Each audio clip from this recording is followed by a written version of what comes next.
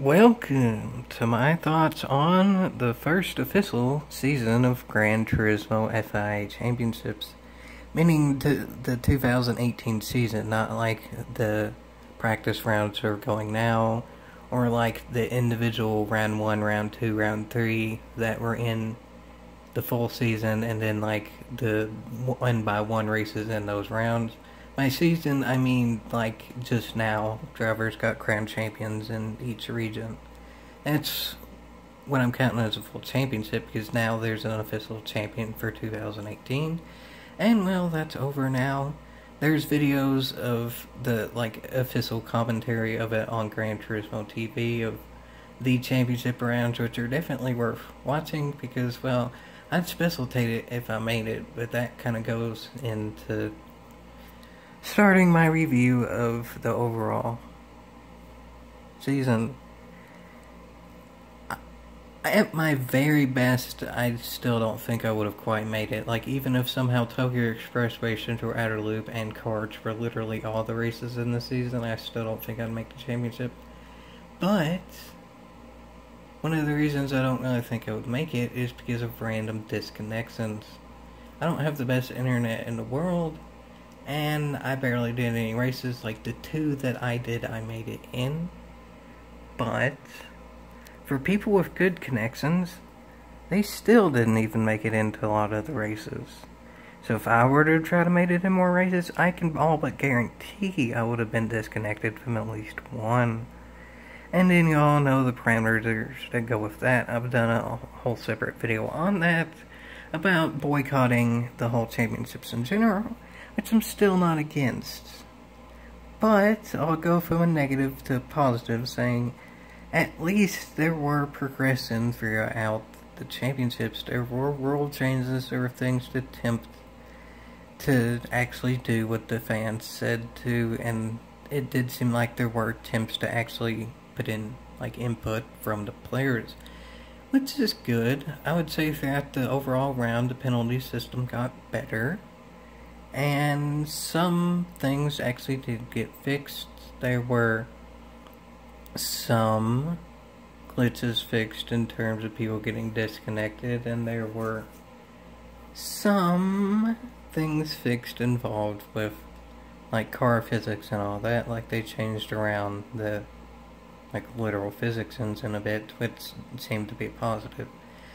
But there's still also a lot of things around that have always been around that people pretty much always said to be fixed. While the penalty system does seem to be overall more accepted by the majority of people, it's still quite terrible. And I've also done another video on that, so I'm not going to go into that. But the one thing I haven't mentioned all that much yet is the overall, like, acceptance of races per like class, meaning how many people who are actually wanting to race to move up classes do the FIA races. Now that the daily races or weekly races, it's probably more, but I still don't really feel like the turnout is as good as it could be, because really the FIA races all in all are just longer weekly races with points added onto them. And if people don't care about the points and more about just progressing through classes, becoming a better driver, those points really mean nothing, and the majority of people don't really care about the points, because the points truly only matter if you're competing for the championships or you're just a competitive person like me. But, yeah, it's kind of sad that in the past GT Academy games, they have rewarded prizes and stuff for winning. In this, they awarded points and a little bit of money for people who like won the overall championships. And by money I actually sort of mean in-game money. Granted, if you win the overall thing out of everyone, I think you do get tangible stuff, but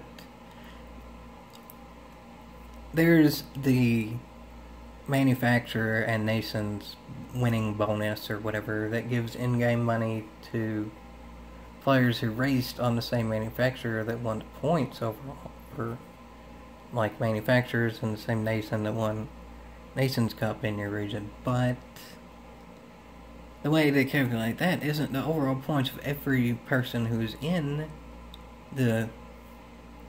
those cars or in those nations for the overall championship. It was the top of the top. Which I guess kinda makes sense for nations, just because you don't really change your size of a whole country in a tournament of Gran Turismo. It's gonna stay the same. But manufacturers doing it that way seems a little bit unfair. I feel like the manufacturer that has the most support overall should have the best chance of winning the championship. Granted, points should definitely be skewed towards the best of the best, but I still feel like no matter where you are in terms of overall points, your points should still count towards that to an extent, because that actually will motivate players to play. Or again, like I've said in yet another video, they could just give out rewards like GT Academy. They've done something new in terms of the winning bonus, but I still feel like they could implement that better, or they could just do something tried and true like the old GT Academy events. And then finally, that's more of not really positive or negative, that's just sort of fact. So I guess I'll attempt to end with a positive in that the overall presentation was actually really nice. They added some new cutscenes for winning the races. They've added some more, like, intros and stuff that have been there since the very beginning of the season that y'all have seen a lot, but remember those were added for this, so that's a nice bonus that does look cool. And most of all, throughout the tournament, I don't think these are completely related, but it's still a nice thing to add. They added suit and helmet livery editor. Granted, those aren't the best in the world. Like the suit, you can't edit the like pants part of it, and the helmet, there's certain areas you can't put decals on either, but it's better than nothing, and that made for a more immersive experience, and for the people who actually get recognized either by themselves on their YouTube channels, or in the physical races, which are on like Gran Turismo TV and stuff, and even the really superly official races that you actually go to live events with. You can use your own livery there and be seen by thousands of people. I don't know the exact number, but it's somewhere in the thousands, I would say.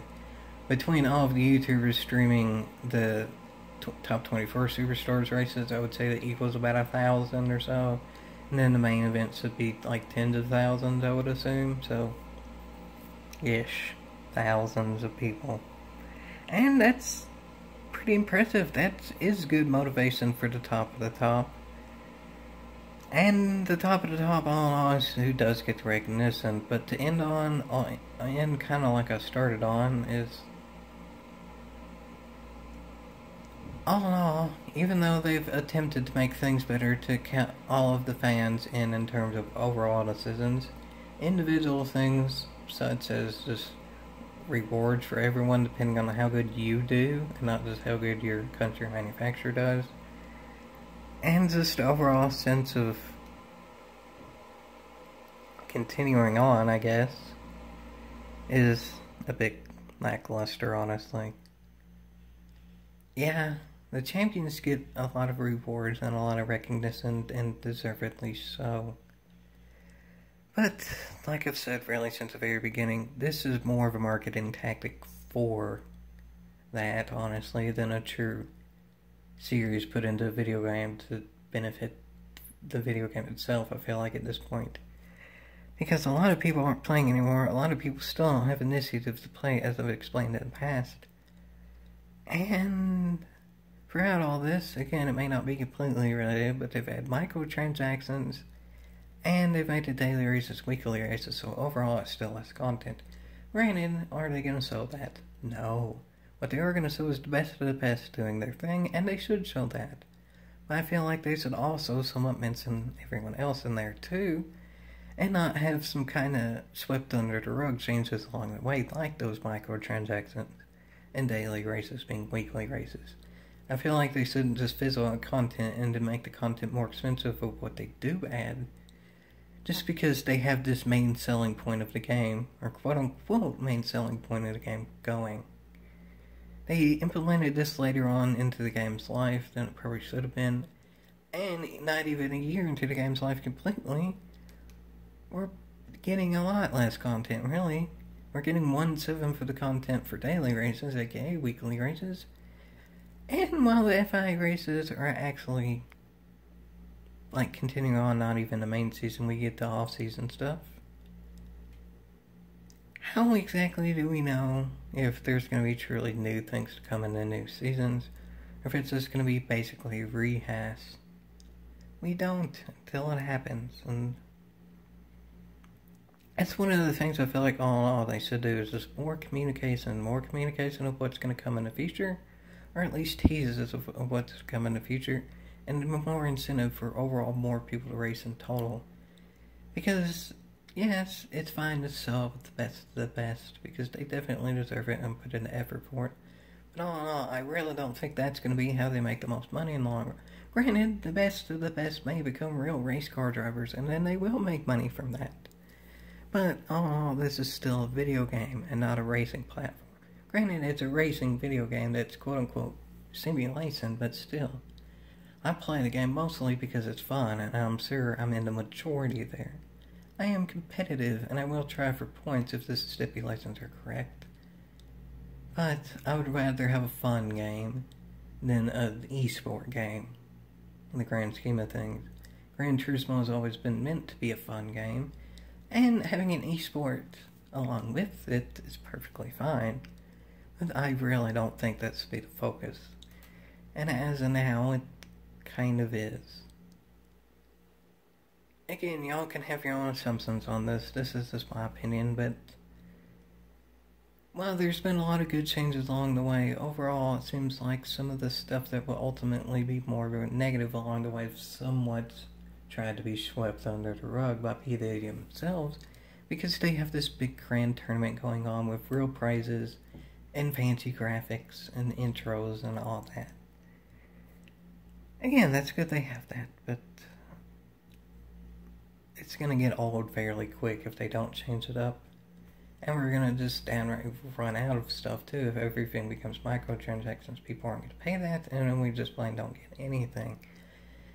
Gran Turismo doesn't have as big of a fan base as GTA. I really don't think they can pull off microtransactions like they did. We know we don't even like GTA's microtransactions when that game is sold literally like 8 times more than GT Sport or something like that across all the platforms. We'll see what the future holds, but for now it's somewhat underwhelming. I would say all in all it's about what I expected it to be. A lot of the things I predicted came true. I figured it was going to be more of a marketing platform than truly implementing all the players in it. And I also figured there may be some good stuff added in along the way. Like it was kind of always implemented that we were going to get a livery editor for the suits and helmets, and it's cool that we did, but yeah, I was hoping I wasn't going to be right about the marketing aspects of it, and it's kind of looking like that's what happened. To tie into other videos I've already mentioned, should we boycott the tournaments to try to make it better? Let's just see if they do give any teasers about the new tournaments before it actually starts. As of now, I'll give them credit, it is still off-season and they're giving us some stuff to do in that downtime. It's just, I also feel like there should be some incentive to actually do those off-season. Well, maybe it's not an actual prize, maybe it's not even like a reward like GT Academy, because it is off-season. I feel like they should at least give a teaser for the upcoming real season, so it gives motivation for people to actually practice in the off-seasons. So, yeah, that's my review. Overall, it wasn't a failure, I don't think, because it did what they were trying to do. It motivated the very top of the top to actually race, not as good as they could, because it had disconnection bit, but that affected random people, so it was kind of shot in the dark, so there was still somewhat motivation to race, because even if you missed a race, others may as well. It would be better if nobody missed any races, but PD doesn't seem to be able to have the capabilities of doing that, apparently. So, it was a success on their end, but overall, for everyone, well, y'all can make your own opinions of it, but at least in my opinion, it definitely could have been better. So, I hope y'all enjoyed this review, or thought it was correct or incorrect, or whatever. Is it really worth a yeehaw? And I mean, again, this is just my opinion, so I tried my best to implement like everybody's opinion who like heard someone in it and say like other people have said this or the majority of people said this or the best have said this. It's tempting to be unbiased, but all in all, this is still just my opinion of it. But I don't think I'm in the minority for a lot of my opinions on it. I will say that. If I'm wrong, leave it in the comments, because that's the YouTube way. As I've said before, YouTube comments are less toxic than sport mode racing, so I'm perfectly fine with you leaving your comments there, because at least that's a bit of a relief from the penalty system and all the craziness in the sport mode racing. I'll end on that note, folks. I'll end on that note.